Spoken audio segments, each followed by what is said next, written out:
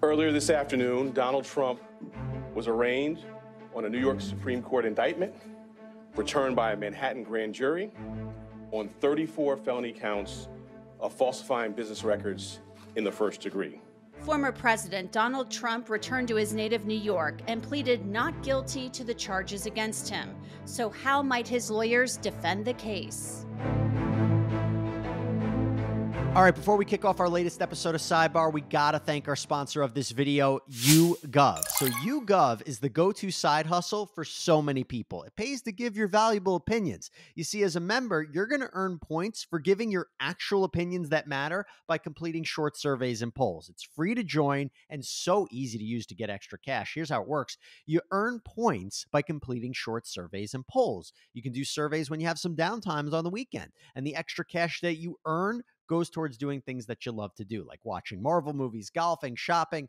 Those are actually some of the things I like to do, but you get the point. You can answer questions about health, politics, personality, even cats and dogs. And once you get enough points, you can turn them in for gift cards and cash incentives. All you got to do is click the link in the description box below, and then you can start making some extra money on your own schedule. I'm Angenette Levy, and welcome to Law and Crime Sidebar podcast. Never before has a president, current or former, been charged with a crime. Not until now. TV cameras were not allowed in the courtroom, just one still photographer before Mr. Trump's arraignment began. The 34-count indictment was unsealed Tuesday afternoon.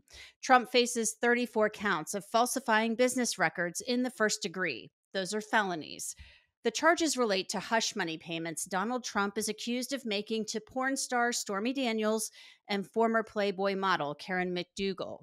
As I mentioned, one of those payments went to Karen McDougal, a former Playboy playmate, who said she had an affair with Trump and actually loved him. David Pecker paid her $150,000 for her story. She spoke to Law and Crime's Brian Ross in 2020 about her relationship with Trump. You know, God forgives. I've repented for what I've done, what I did back then with Donald. I've apologized publicly, and most importantly, I've been forgiven by Jesus. So I'm happy. A $130,000 payment went to Stormy Daniels, the adult film star. Now, hush money payments are nothing new, and they're really not illegal. But prosecutors say the crime came from the way the expenditures were documented on the Trump Organization's business records. The defendant repeatedly made false statements on New York business records. He also caused others to make false statements. The defendant claimed that he was paying Michael Cohen for legal services performed in 2017. This simply was not true.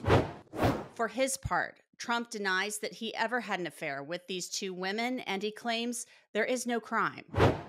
As it turns out, virtually everybody that has looked at this case, including rhinos and even hardcore Democrats, say there is no crime and that it should never have been brought.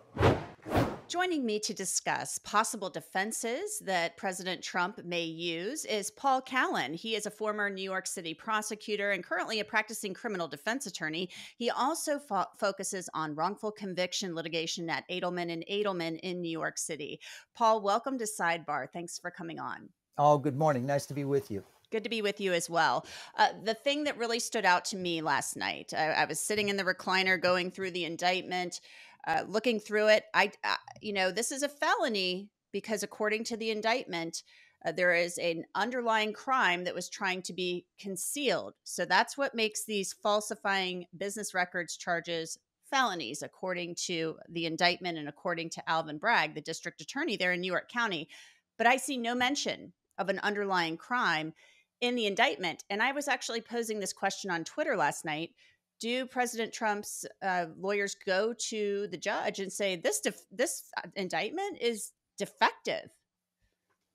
The answer to that, I believe, is clearly yes. That will be one of the most important motions that they will file in the case, is to dismiss this indictment as being facially defective.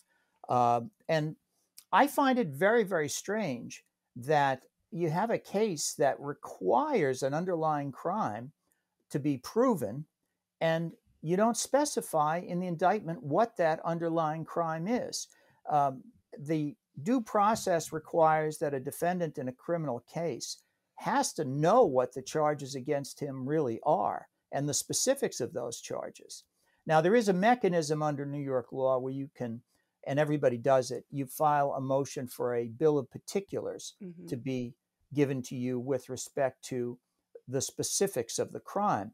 But those bills of particulars are generally where you're delving more into the individual facts of the case, as opposed to the specification of the laws that are violated.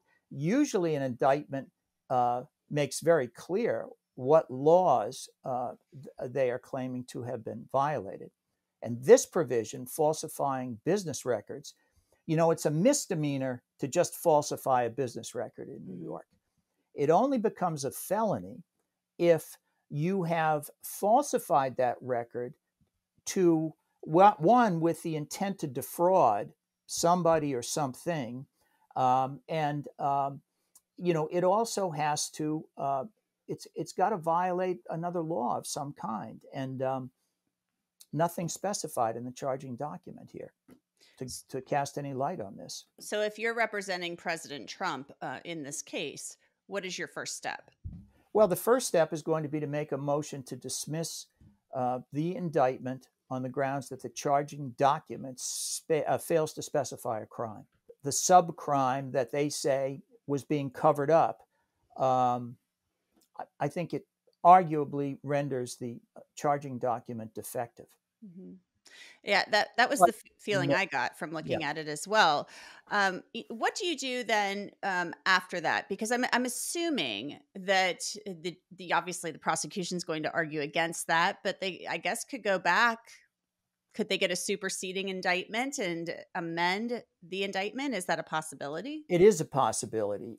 There are procedures that are different than the feds supersede all the time, this on a state level, sometimes it's a little bit harder. Sometimes you have to get the permission of the judge to resubmit the case to the grand jury to clarify something. So there'll be a lot of, I would think, back and forth and motion practice on this as to whether there has to be judicial permission to represent, and if the judge, in fact, would allow a representation if the judge thinks that the indictment is defective on its face. Do you see the judge finding this indictment defective? I know I'm asking you to speculate, but you've practiced in New York for a long time. Well, I can tell you that Judge Mershon has a reputation for being a very bright guy, very serious guy who is going to look hard at this indictment, because he knows one thing. This case is if there's a conviction in this case, it's going up on appeal. Mm-hmm. And the appellate courts will be looking at everything that he's done. And it has to be within the letter of the law. So I think he'll make a very careful decision about this. I can't tell you how he will actually rule. There'll be pressure from all sides on him. But I'm confident he'll make a decision based on his honest view of the law. Paul, something else that you and I were discussing before we started recording here is the fact that Alvin Bragg made reference to a state election law in his press conference yesterday. In the statement of facts, bullet point number 43, it says on or about the summer of 2016, and in bold it says, in coordination with and at the direction of a candidate for federal office, I am the CEO of a media company at the request of the candidate, blah, blah, blah. This is part of Michael Cohen's plea. They're citing that, Trump's former fixer and personal lawyer. They're talking about being a candidate for federal office. But as you mentioned, Alvin Bragg mentioned a state election law. And that just seems to not jibe with me, because if we're talking about a federal election law, they have to comply with federal election, rather. They have to comply with the federal election rules for those funds. State law may not apply. Yeah, it may not apply. And I guess you have to look at the background and the context of these charges to see why Bragg made the reference to state law. This case was considered by the Department of Justice, who eventually indicted Michael Cohen for his violations of federal law, not state law. Mm-hmm. And but there was no decision to indict President Trump. Now, at first, everybody was saying, well, the reason for that was he was a sitting president. There's a Department of Justice policy. that we don't indict sitting presidents. But then there was a long period that he's been out of office where if there was a legitimate case, federal case, like there was against Michael Cohen, the Department of Justice could have lodged an indictment. They have chosen not to do so. So when DA Bragg goes forward on a state level with this charge, one of the criticisms was, well, to prove this, because to elevate falsifying business records as a misdemeanor, which is only punishable by a year in jail, and by the way, the statute of limitations is probably run on it, which, by the way, is another whole issue here in terms of defenses in this case. To elevate that to a felony, it's a Class E felony punishable by 5 years in prison in New York. You have to prove that the falsification was done to cover up another crime. The crime that, if the crime is a federal crime, there's a lot of criticism about that. Well, the feds didn't even decide to proceed on the federal crime. By the way, the Federal Election Commission that normally makes recommendations about whether to prosecute or not prosecute recommended not prosecuting Trump on this very charge. And the Department of Justice seemingly followed that recommendation. So Bragg is trying to come up with a state crime, New York state crime, that this can relate to. So he's referred to an obscure statute that says if you engage in a conspiracy to unlawfully promote a candidacy, that's a violation of state law, says Bragg. But this is a federal election. This is not a state election. And federal elections are generally controlled by federal law. So I think this could cause problems going down the line when an appellate court looks at the case, or maybe even when the trial judge looks at the case. Something you brought up, the fact that the FEC didn't think this was basically, it sounds like they thought it was small potatoes and not worth the effort or the time, because it probably would cost a whole lot more to prosecute the case and to bring it than the money we're talking about. So they probably have bigger concerns when it comes to election or campaign funds. Maybe that, but it may also be that all of the Republicans on the commission voted not to indict Trump, and all of the Democrats voted to indict Trump. So it might have been a strictly political decision by the Federal Election Commission. Good point. I had not thought of that. Yes. So not that politics would have anything to do with it. Never, right? Never. Right. Okay. Let's go on now to the statement of facts. That's something else that we were looking at. The statement of facts is a document that's about 13 pages. And this basically was something that is on the Manhattan DA's website. It's right here. And it talks about what they believe occurred and what they say occurred and how they're justifying these charges. It appears to be a court document, but you had some questions about whether or not the grand jury voted on this. There's no signature of a foreperson. There's no mention of a foreperson at the end. It's just signed Alvin Bragg, District Attorney for New York County.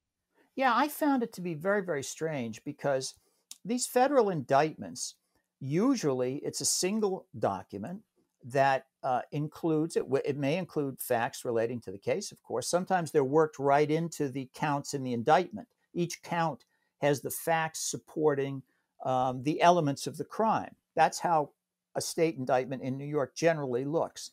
Now, sometimes you'll have an entirely separate statement of facts, but that is also part of that same charging document.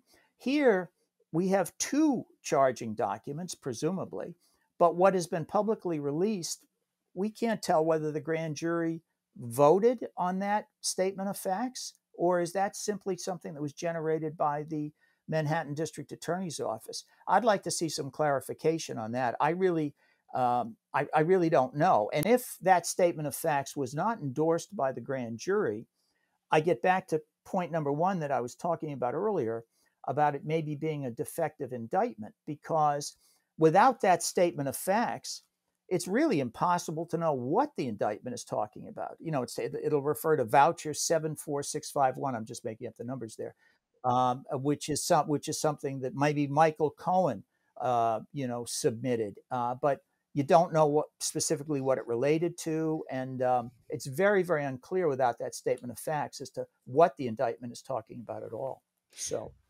Let's go back to the statute of limitations. A lot of people, and you mentioned it, the statute of limitations is up or yeah. maybe up on this. So what do you do with that argument? Well, I'll tell you something. It's really going to be a battle between lawyers on statute of limitations because this case has a 5-year statute of limitations. All right. Now, when you think about it, let's just focus on the Stormy Daniels stuff for a moment. His alleged affair with Stormy Daniels, as I understand it, actually goes back to 2006. Okay, that's how old this case is. 2016, and is the presidential election, and so her going and trying to threaten to publish the story about the affair could have damaged the Trump candidacy. And even the statement of facts refers to the Access Hollywood thing. You remember that incident on the bus when Trump was making all of those outrageous statements about how being a celebrity, he can sleep with anybody he wants, or words to that effect. That gets invoked by District Attorney Bragg in his statement of facts or grand jury statements of facts in the case. So it's an old case to begin with. But even if you believe the crime happened in 2016, the statute of limitations has expired. It's a 5-year statute of limitations. So the prosecution's going to invoke a concept, it's called tolling of the statute of limitations, that when somebody leaves the jurisdiction, that tolls the statute of limitations. And so it extends it. In other words, the time you're out of the jurisdiction gets deducted from the statute. And Bragg's prosecutors have apparently gone through every trip and every place that Trump was since 2016. And every time he's out of New York, they're deducting that from the statute of limitations. Now, that's an approach to the statute that you don't see very often. Usually, the statute itself even refers to continuously being outside of the jurisdiction. It doesn't refer to 1 or 2 day trips, that sort of thing. Now, there's been some case law on it from the past that'll be the subject of argument, but there'll be a strong argument that the statute of limitations has expired. And the one thing I wanted to raise with you also, because my time's almost up in the sense that I've got another conference I have to get to in about 3 minutes. So I just want to leave this because I haven't heard anybody talk about this, but when you try criminal cases and you defend criminal cases, sometimes you don't get into the weeds like we have been talking about these issues. When you talk about thematic issues. And I think these attorneys will be looking at portraying Trump as the victim of blackmail and extortion by Stormy Daniels. Stormy Daniels has kind of been, especially when Avenatti was representing her, she was portrayed as the victim of this. But I think defense attorneys will say, what's really happened here is Stormy Daniels was trying to extort $130,000 from Donald Trump, or she would go public with this claim and destroy his marriage, his family, and his political career. Now, under New York law, that's called extortion. When you plan to publicly humiliate or destroy the reputation of somebody else by publicizing even a true fact, that can create an extortion charge. So I think they're going to try to turn this around and make Trump the victim. Now, Trump, of course, says he never slept with Stormy Daniels, and his claim will be, I never slept with her, but she's trying to make it look like I did and ruin my life. And I had every right to try to defend myself from that. And now, instead of locking her up, they're trying to lock me up. Well, So, and we haven't even gotten to Karen McDougal yet. So No. In 20 seconds or maybe 30 seconds, Paul, because I know I don't have you for much longer. Also, this whole catch and kill thing sounds very like illicit and unsavory. But is that really illegal? And could the Trump team just argue, look, Michael Cohen was my lawyer. I just told the guy to take care of stuff for me. So he did whatever he did. And I just knew a little bit about it.